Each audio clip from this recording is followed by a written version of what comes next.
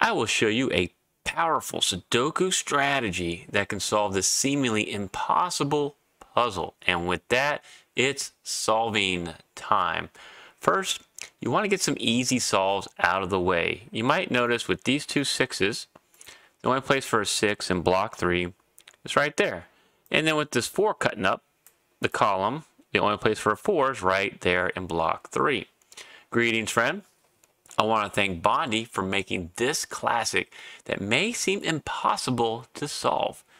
However, I'll show you how to set up and find a powerful strategy you can use to unlock the hardest of puzzles, including this one. And now, the question of the day. Do you notice any differences between handmade and computer-generated Sudoku puzzles? I have my own opinion on this, and I want to hear from you. Please drop in the comments on what you notice. Share this with the other viewers. I value the feedback and I answer every comment. In this puzzle, you next want to look for digit restrictions from 1 to 9. Go as far as you can get before you get stuck. Look at the ones first. There's only 2 places for a 1 there in block 2. No other marks or solves with the 1s. Go to the 2s.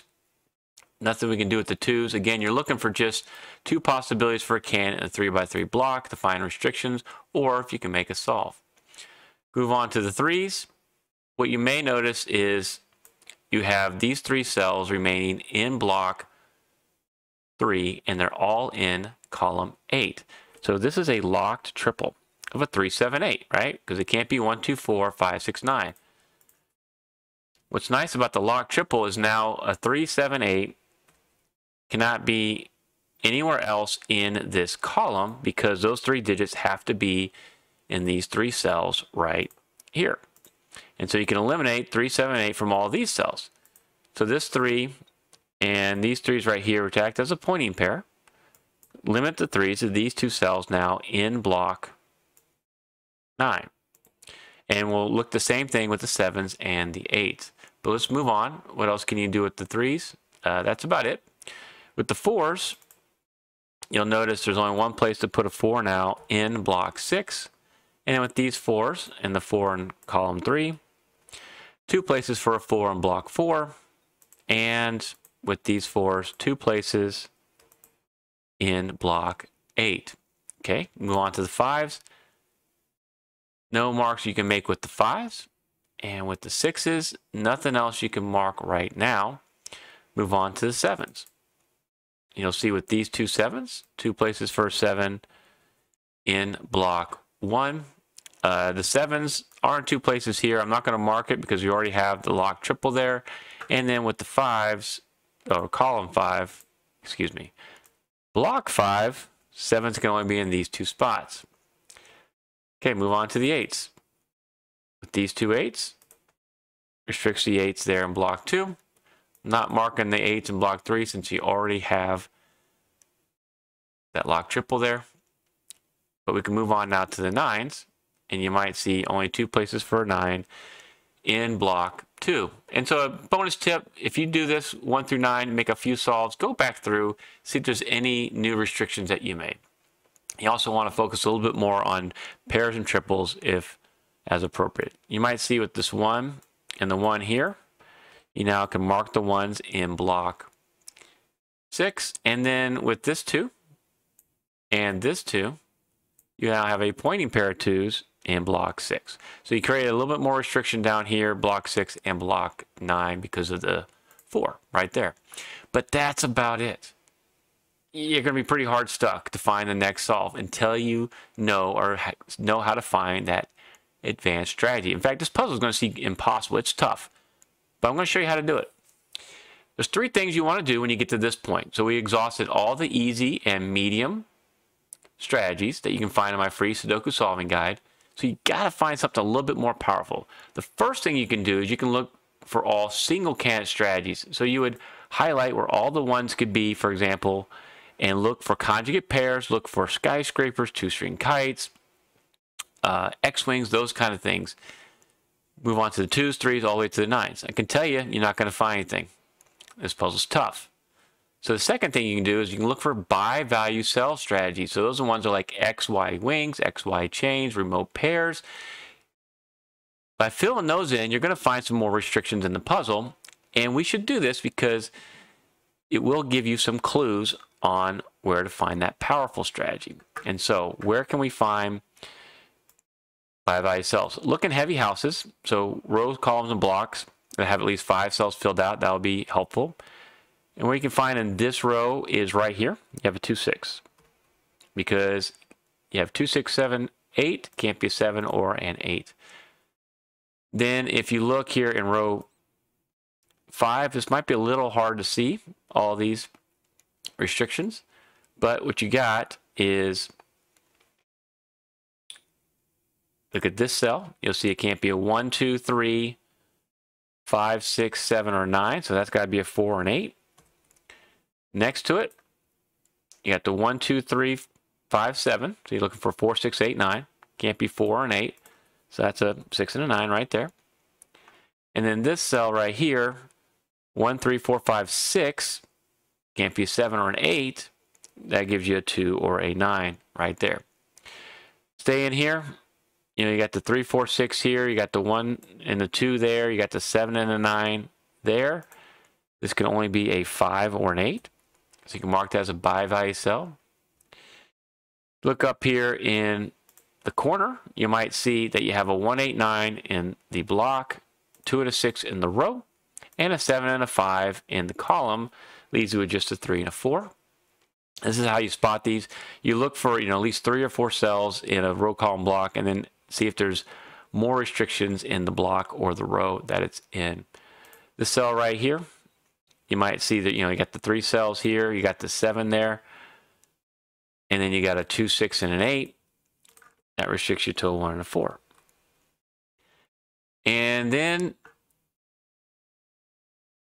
you look down here, you can count the 4, 6, 3, 7, 8. That's kind of like your heavy house. You have a 1, 2, 5, 9. Well, with this 5 and the pointing pair of 2s, this is a 1, 9. Okay? And we just have a couple more bi-value cells. You look here in block 5, and this is really where Bonnie wants you to look. You got a 1, 4, 5, 9, you have 2, 3, 6, 7, 8. Well, with the 2, 6 here in the row, with that 7, that's a 3, 8. And then with the 3 in the column, that's a 7, 8. Okay. And so you do this, and you're looking for comparisons, and you're not going to find any XY wings, XY chains. So now you got to go to the third thing you can try, and that's setter's intent. This is a handmade classic. This is what separates it from those computer-generated puzzles. Bondi made this puzzle to convey an idea to you, and he wants you to find it. So what do you know about Bondi? Well, I've featured a couple dozen of his puzzles on my channel. He likes WXYZ wings, which involve bi-value cells and their relationship with other cells around them in a row, in a block, or a column in a block. That's what he wants you to do. You notice you have some of these bi-value cells. How do they relate to each other? And what he did is he added some cells right here. He put this nice 2, 6 right there in column 5. And you see there's some restrictions down here. How does this relate? And this is what you have to figure out. So you want to do is you want to fill out block 5 and go, okay, how does this relate? 1, 4, 5, 9, you need 2, 3, 6, 7, 8. This can't be a 7. This can't be a 7 or an 8. And this cell can't be a 3 or an 8. Now right there, that doesn't look like much until you compare it to this cell. These two cells are pretty powerful, actually. So you have to notice, and I'll put it in green, is there some restriction going on here, right? You have a 2, 3, 6, 7 in these two cells in block 5 and column 5. You have one bi-value cell, 2, 6, looking at it from the column. And then within the block, you'll notice you have these two cells right here. 7, 8, and a 3, 8. So they share an 8, but they also contain a 3 and a 7. So all 4 candidates, 2, 3, 6, 7, are represented in this 2, 6 here in the column, and these two cells, which have a 3 and a 7. So you got to ask yourself, are there some restrictions on what can be in this column and in this block because of that? Okay, notice here, if the 2 and a 6 were both in these cells, so if that was one of the 2 or 6, and this was one of the 2 or 6, then you wouldn't have anything to put in this cell right there, right? So we know both of those, the 2 and 6 cannot be in both those cells. One of them has to be up here. So one has to be there. But if this was just a 3 and a 7, then you'd see that 3, 7 here, both of these cells would have to be an 8. So you can't, this can't be both be a 3, 7, and it can't be both 2, 6. What does that mean? It means that one of a 2, 6 has to be here. The other's got to be in that cell. And I'll highlight that in blue. One of the 3, 7 has to be here, and the other has to be in that cell. You see how that works? It can't be any other way. Because I just showed you, you'll either run out of digits to put here or there. This is called a Sudoku Sudoku. This is a 4-cell Sudoku. And the way you find it is you find 4 digits, and you look and say, does it have a bivalue cell, in a column that makes it up, and then the other 2 digits, are they represented in the block somehow? In this case, it will work with 2 cells, one being 7, 8, 1, 3, 8, because they're connected with the 8. The 8 is only one shared digit there. And you saw what happens.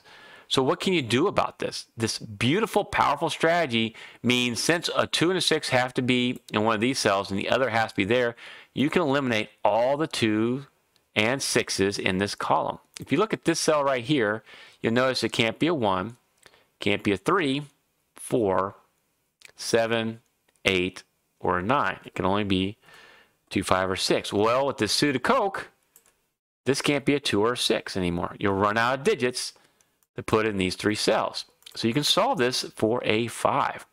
And since 3 and 7 have to be in these cells, you can eliminate a 3 and 7 from any other cell within the block. So right here has a 3, you can remove a 3. If you go to put a 3 there, you're going to run out of digits to put in these cells because of the effect of the Sudoku. This is beautiful stuff. Very powerful strategy. You don't see it often, but it's going to allow you to make some more solves here. So what is the impact on row, column, and block? Thank you, Bonnie. This is really awesome stuff. You'll notice that you can solve this for 5. So with these 5s, now you can solve this cell for a 5, displacing that 7. And then with these 7s, that's got to be a 7, that's got to be 8, that's got to be a 3. Okay, continue on and look for the impact here. You can displace that 8 and solve this cell now for an 8. Gives you a nice 2, 6 naked pair to finish row 2. And then what you'll notice is you have 2, 4, 6 down here to finish the row. 2 and the 6 are in the column. So that's a 4. That's going to be a 2, 6. And now you can solve this for a 3. Can't be a 4 anymore. It's a 3 in the corner, bum, bum, bum. And that 4 means that's an 8. That's going to be a 4. And you see how we start to make some solves here. Okay, after doing that, now where can you look? This is kind of this next solve a little tricky, but you might be able to spot it. Notice how the 2 and the 6 are restricted to columns 5 and 6 here in block 2. And now, because that can't be a 6, the 6s are restricted to columns 5 and 6 in block 5. And you have a 6 here covering that row. This 6 covers that row. Where can a 6 go in the column? It's a hidden single 6 right here. That's the only thing that could be a 6, which displaces that 4. And now with these 4s, you can solve that for a 4, displacing the 1, displacing that 9. Beautiful. Okay, now where do we go? Well, you notice now with this 8, that's got to be a 7. And you can remove the 7 from right there. With these 7s, you can solve for a 7 right here. And then we can move on and do some more solves. Okay, you notice here they got the 2, 6 naked pair, so that has to be a 3 now. With these 3s and this 3, you can solve for a 3 right there. And then with this 3, you got the 8 right there. You can get rid of that as an 8. And with these 2 8s and this 8, solve this cell now for an 8. All right, and then you got these 2 5s. You can solve for a 5 in block 4. That 5 and this 5, solve for a 5 right here. gives you, looks like a 1 and a 9. With this 1, that's got to be the 9. That's got to be the 1. With this 9, there's a 9. There's going to be your 2. So now you got a 6 and a 2 right there. You got a 6 and a 2 right there. With the 9 in the row, that's got to be a 6. Disambiguate the 2 and a 6 right there. So just keep making those solves and making progress in the puzzle. Look in column 1 now. We just need, looks like a 2 and a 4. Well, I got a 4 right there. How about a 2 and an 8? With this 8, there's your 8. There's going to be your 2. So follow the 8s that you just made. That's got to be an 8 right there. With this 2, there's going to be a 2. That's going to be your 7. All right. And then down here, it looks like you need a 3 and a 7. I'll make that mark real quick, but I bet we can do better than that, because you'll see that right here, you just need, looks like a 7 and a 9. And what about right here? Looks like you just need a 3 and a 5. There we go. So that 5 is going to allow you to put the 3 right here. It's allow you to disambiguate the 7, 3 there. So make a few marks. And once you figure it out, try to get rid of those marks as quickly as possible. All right, I don't see a 5 in column 8. So there's your 5. I don't see a 2 in row 9. All right, and then you got, looks like a 1 and a 9 right there. Actually, you can't solve that until you put the 1 here. And these ones, there's your 1. There's your 9. This 3, you know, that's got to be your 3. And our last digit is a 9. Now, see if you can spot the pseudocoque in this next video. Thank you so much for watching.